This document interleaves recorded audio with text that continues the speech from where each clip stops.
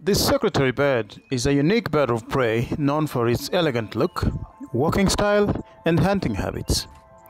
Now let's look at their nesting habits as well. First of all is the nest location. Secretary birds typically construct their nest in upper branches of acacia trees, often located about 7 to 8 meters off the ground, offering protection from ground predators. Their nests are large and made from sticks and twigs lined up with softer materials such as grass, leaves, or animal fur, which provides a comfortable bedding for their eggs and chicks. The nests are often large enough to prevent eggs or chicks from falling off during breeding period. Secondly, the environment. The environment where they live and nest often provides them with ample space to hunt as well as monitor their surroundings.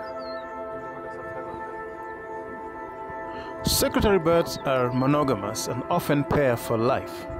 Breeding season varies with geographical location, but generally occur during dry season when food for raising their chicks is abundant.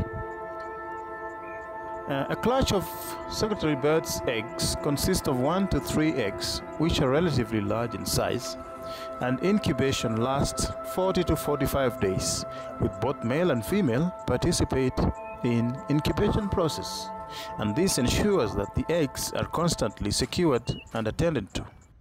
And after hatching, the chicks are relatively underdeveloped, also known as altricial, and this state requires constant dependence from both parents.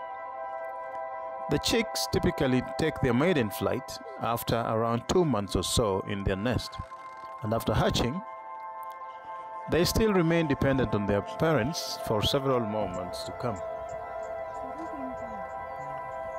Secretary birds are territorial and often defend their territories during nesting period, defending their nests against potential intruders and predators using their powerful kicks, size, and the imposing body.